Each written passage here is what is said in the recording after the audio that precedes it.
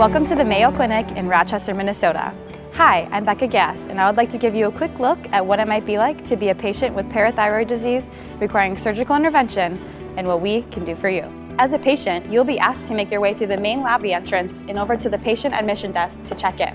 From here, your day will be laid out for you. You may be asked to make the short trip up to the 18th floor of the Mayo building to meet and speak with your endocrinologist.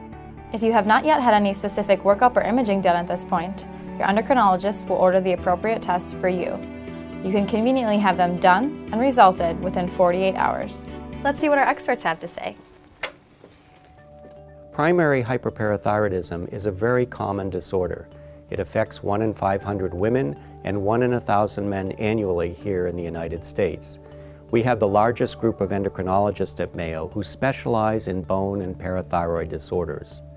These individuals also are experts in diagnosing thyroid disease that may require surgery at the same time as your parathyroid operation. As part of your workup, radiology imaging tests will be performed to aid in locating any abnormal parathyroid glands. This preoperative imaging is very important as it can help your surgeon to plan the most directed, focused resection possible. For you, this can mean a safer, less extensive surgery with faster healing. We talk with our colleagues in those areas whenever we have unexpected tests, and so communication is one of our principal strengths here in Rochester. Perhaps one of the most unique features of our practice here is that we work directly with our endocrine surgeons. And in fact, when we see patients together with primary hyperparathyroidism, we meet on the floor, discuss their case, perhaps review the images, talk about the complexities, and try to decide what's in the patient's best interest, along with the patient helping guide us on which treatment is best for them. Surgery is indicated in people with overt symptoms. These symptoms may include kidney stones, fragility fractures, weakness, fatigue, depression, or cognitive dysfunction. However, surgical intervention may be indicated in patients without these overt symptoms. Indications for surgery in asymptomatic patients include a very high blood calcium level, severe bone thinning or osteoporosis, poor kidney function, or age less than 50 years. Surgery for primary hyperparathyroidism is not without risk.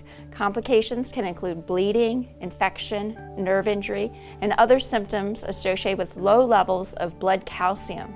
The good news is the risks related to surgery are fairly low and complications most often are temporary. Fortunately, 70 to 80% of patients with primary hyperparathyroidism have single gland disease. Advancements in imaging of glands and the development of a rapid assay for parathyroid hormone allow us to limit the extent of surgery to just one small area. If you have a diagnosis of hyperparathyroidism, we would be more than happy to provide your care here at Mayo Clinic.